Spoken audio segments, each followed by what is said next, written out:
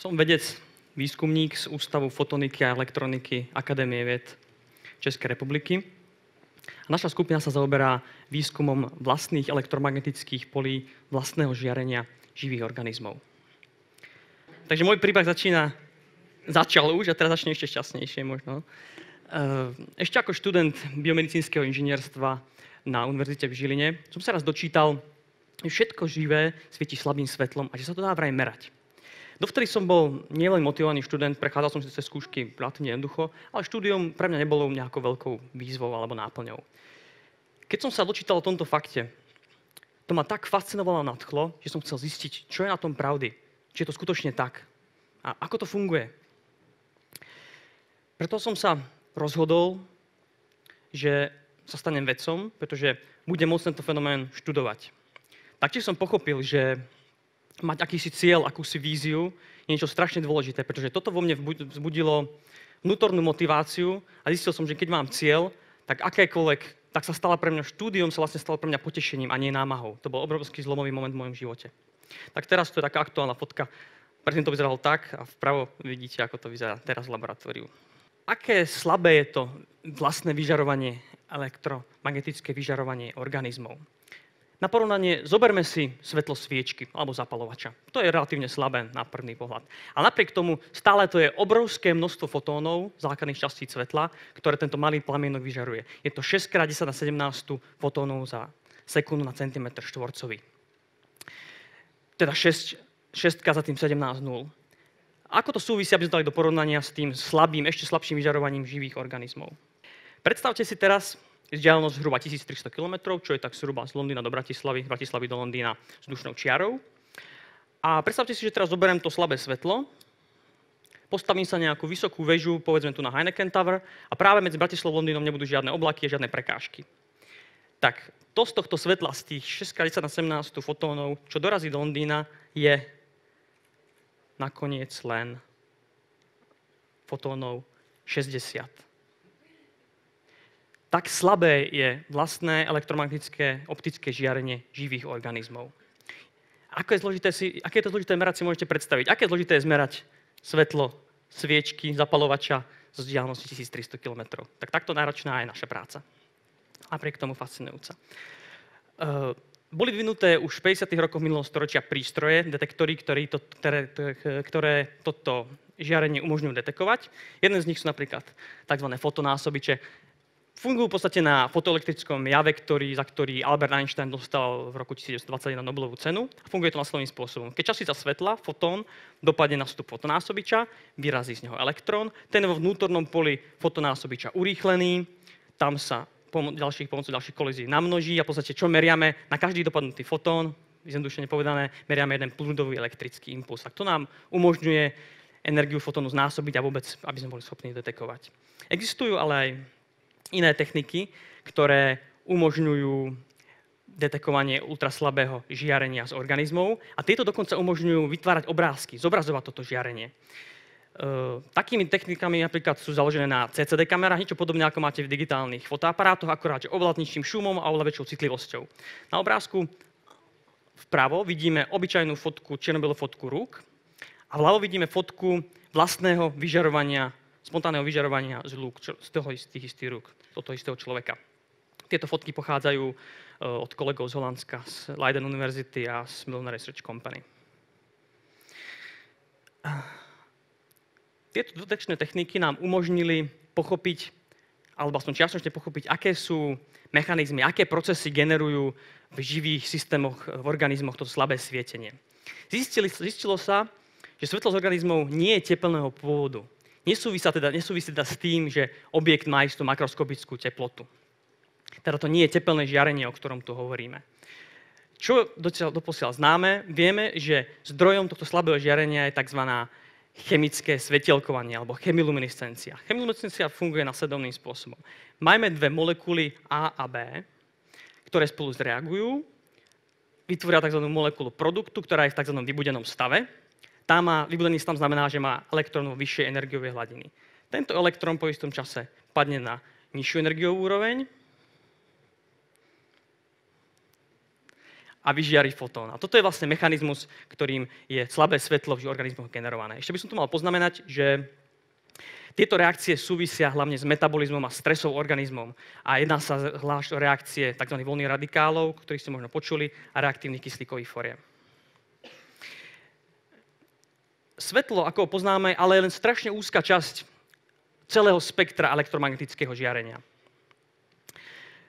V podstate je to elektromagnetické žiarenie, ktoré pokiaľ má dostatočnú intenzitu, silu, tak ho vnímame ako farby.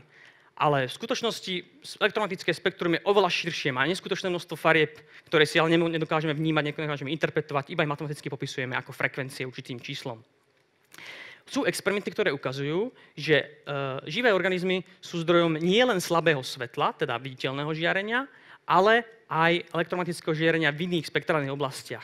Tam je to ale oveľa zložitejšie detekovať a to je jeden z našich predmetov našej výskumnej činnosti na ústave. V biológii je obecne akceptované, že živé organizmy navzájom interagujú tak, komunikujú tak, že si vymieňajú molekuly, v podstate chemicky. To je to, čo dobre poznáme. U vyšších organizmov existuje aj interakcia elektrická, ako bolo spomínané v neurovej sústave a vo svaloch napríklad.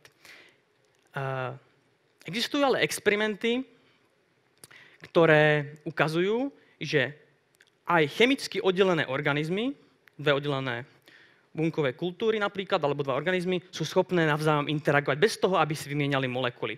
Ako na to vedci prišli? Mám to znázorne aj na tom slajde. Predstavte si, že máte dva organizmy, väčšinou sa používajú jednoduché bunkové kultúry, ktoré sú v dvoch rozdielnych nádobách a tieto nádoby sú chemicky oddelené, aby nedochádzalo k transportu molekúl medzi nimi, aby sme vylúčili chemický kontakt a tieto nádoby sú priepustné pre určitú farbu, pre určité frekvencie. Pokiaľ zistíme, že pokiaľ jednu kultúru alebo organizmus stimulujeme a dochádza v tejto kultúre alebo organizme k procesom, ktoré vyžadujú elektromagnetické pole, tak môže sa stať, že tá druhá kultúra, druhý organizmus bude schopný detekovať. A práve takto vedci zistili, sledujúc tú odozvu druhej chemicky oddelenej kultúry, že dochádza k interakciám, ktoré sú iného charakteru než chemického.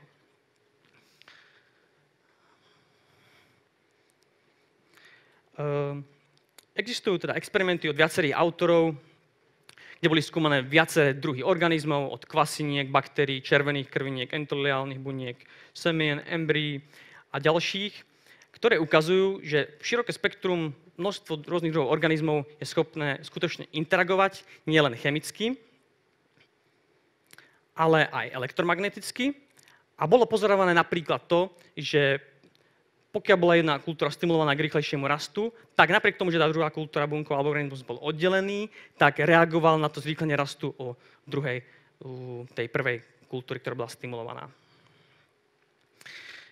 To je samozrejme veľmi fascinujúce. A pýtame sa teda, pokiaľ tieto fenomény sú skutočne existujúce, pretože ich existuje niekoľko desiatok, ale stále nie sú obecne akceptované, čo sú možné elektromagnetické ústa, zdroje v bunkách, v organizmoch? A čo sú uši, receptory, ktoré to elektromagnetické pole, to elektromagnetické žiarenie sú schopné prijať, detekovať? Pokiaľ existuje špecifická interakcia, špecifická komunikácia elektromagnetická komunikácia medzi organizmami a nie sú to len také neurčité šťuchnutia, ale nie sú skutočne špecifickú informáciu, existuje niečo ako elektromagnetická abeceda?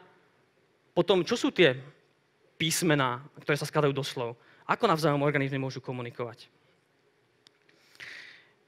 Pokiaľ sa preukáže, že skutočne špecifická elektromagnetická interakcia medzi organizmami existuje, bude to viesť úplne novým formám diagnostiky a terapie.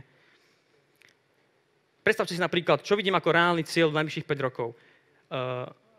Budeme schopní, predpokladám, vyvinúť citlivejšie detektory, aby sme mohli toto slabé elektromagnetické biologické žiarenie merať a vyhodnocovať, aby sme pochopili, odhalili prvé písmená slova elektromagnetickej abecedy buniek a organizmov. A to bude viesť samozrejme k novým formám diagnostiky, pretože budeme počuť, čo bunka hovorí o svojich fyziologických procesoch. Budeme môcť neinvazívne počúvať, aké signály posiela. Dovolil by som si trošku zašpekulovať, čo môžeme očakávať na staré kolena našej generácie, alebo dúfam, čo budú môcť očakávať naše deti. Predstavte si, že by sme porozumeli kompletne tejto elektromagnetickej komunikácii a interakcii medzi organizmami. A je to skutočne tak, ako to experimenty naznačujú, že tento fenomén existuje. Boli by sme schopní selektívne, neinvazívne a šetrne spúšťať konkrétne biologické procesy, napríklad v ľudskej terapii, v ľudskej medicíne, spúšťať procesy liečenia a regenerácie, ktoré niekedy je to oveľa zložitejšie robiť chemicky. Takže by sme to mohli robiť spôsobom, ktorý je šetrný a neinvazívny. Takže niečo ako Star Trek. Aby som na záver sa vrátil späť na Zem, pretože to boli niektoré špekulácie, ktoré som uvádzal, napriek tomu majú vedecké opodstatnenie. Chcel by som tu zhrnúť, aký je aktuálny stav, aby si začítali od niečoho, čo je seriózne.